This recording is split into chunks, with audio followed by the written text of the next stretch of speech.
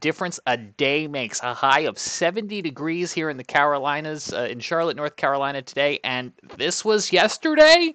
It was snowing outside of our control center here in Charlotte, and you watched it live on the live streams of the Carolina Weather Group. So many of you did, because what just a bizarre day it was. Now, again, we talked about this yesterday morning on a special live stream we did. Snow in April is not unheard of, but it's not frequent. So it was a nice rare event. Here's a look at some of the snow totals we got from across the region. Most people, if you even saw any snow, and by the way, in order to see the snow, you really kind of had to be along that I-85 corridor, saw a coating that was gone by lunchtime. But we had this very localized situation playing out in Union County, North Carolina, near Monroe, where they had almost 2 inches of this stuff fall yesterday on April the 2nd. And we even had reports of sleet going all the way up to Greensboro and towards the Triangle. Meanwhile, out on the coast, it was a whole different ballgame. The same storm system that was bringing winter weather to the I-85 corridor was bringing tropical storm force wind conditions to the Outer Banks. Reports of wind gusts up to 60, maybe 70 miles an hour. This one coming from a weather flow station on Avon Pier recorded a wind gust of 61 knots, or about 70 miles an hour.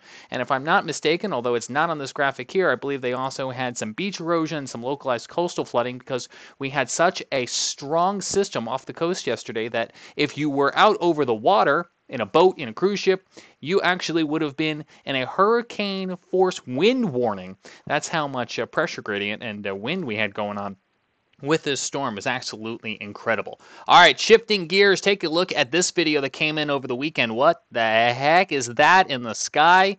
Is it a bird? It's a plane? It's a meteor that not only was seen from the ground across the southeast, but also was captured on the GOES lightning mapper. The tool that normally shows us lightning in the sky was actually showing us the path of this meteor. So how cool is that? It was captured from above and from below.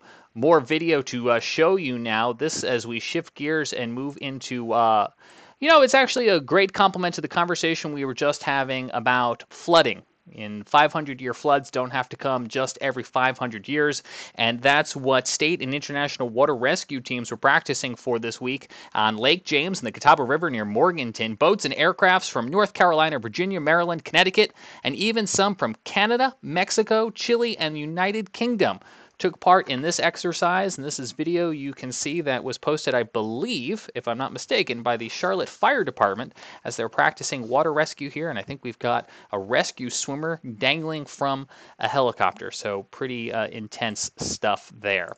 The other story that we are reading and wanted to share with you comes ahead of hurricane season. I'm going to paraphrase a little here from a CNBC report, but AT&T is paying the United States Department of Energy National Laboratory to predict climate-related events that could damage the company's infrastructure over the next 30 years. The president of operations for AT&T said that their model that they're developing will help guide them on decisions whether to elevate cell sites in the area or to build protection around those cell sites to make sure that they can sustain weather events, major climate events such as higher winds. And rather than just relying on a 10-day weather forecast, they're also going to be using that climate data to find out whether or not they need to strengthen their network, their copper lines, their fiber cable locations, cell sites, and other infrastructure to sustain more weather events. And Scotty, I think we'll be learning a little bit more about that in the coming weeks, as I'm not mistaken, as we look ahead to hurricane season. Yeah, I'm pretty excited about that. I actually got a phone call from AT&T today. They're going to come on our show towards the end of summer into kind of the peak hurricane season to talk about this. So pretty excited about that. And one other thing I want to comment on before we get to the roundtable, the Catawba flood exercise, which the video you saw of the Black Hawk helicopter, that actually was taking place here where I live, and it's been pretty unique. Folks have been in the county for about 5 days. It just wrapped up today, and it never failed. Every day you'd see Black Hawk helicopters flying in the sky, and a lot of area waterways and things like that here in the county. So a lot of folks, actually I live about half a mile from the Catawba River and about a mile from the Johns River. So I had Black Hawks everywhere around my house yesterday afternoon.